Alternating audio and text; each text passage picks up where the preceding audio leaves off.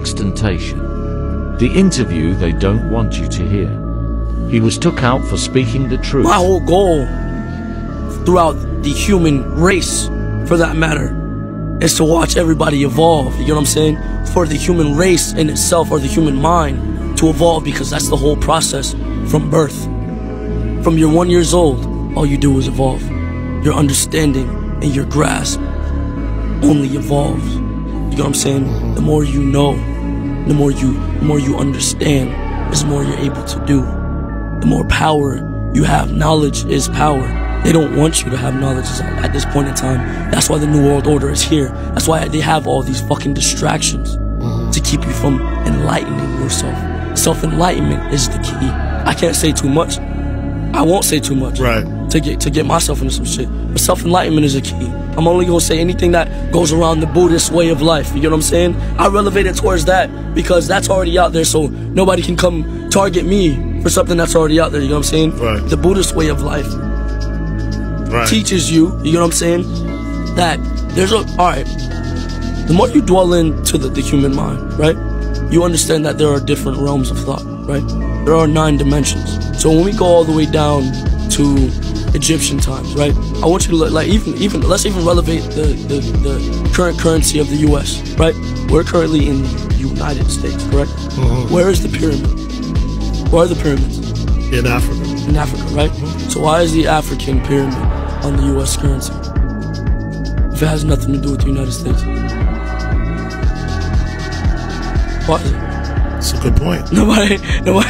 So when you think about the all-seeing eye and the pyramid on the right, and I'm gonna explain this in a less controversial way. You know what I'm saying? To not get myself into some shit. I'll explain it in a simple way that's not gonna get anybody fucking riled up. The eye on the top of the top of the pyramid, right, is what they call ideally the third eye. I don't want to dwell into that too much, but the third eye ideally is the human mind. So the more you think about it, the way to get yourself up the pyramid scheme is to use your fucking brain, bro. The more creative or innovative you become, the more you study, the more time you take to really dwell into your mind rather than the world outside of your mind, the more you unlock. So like the people who have photographic memory, like nobody realizes how much the brain is really fucking capable of, bro. Yeah. Like you can do some real crazy shit, bro. Yeah, you can. You can do some real crazy fucking shit, bro. Like alright, photographic memory. I don't have photographic memory, but somebody do. You know what I'm saying? Or like the people that dream. You enter a whole different realm, a whole different realm of thought. You know what I'm saying? So when you really think about it, when you leave this realm of thought, where do you go?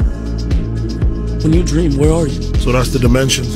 That's the difference between this realm and others. Now there's different realms. There's at least 9, and there's even animals that can see in all 9 see all 9 realms or all 9 dimensions, like the snake, for example, or the cat. That you see the equivalency of their eyes. You know what I'm saying? They see all 9 dimensions. Like get a cat, bring him to the house, set him in the middle of the floor, and you'll know if you got ghosts running around your house.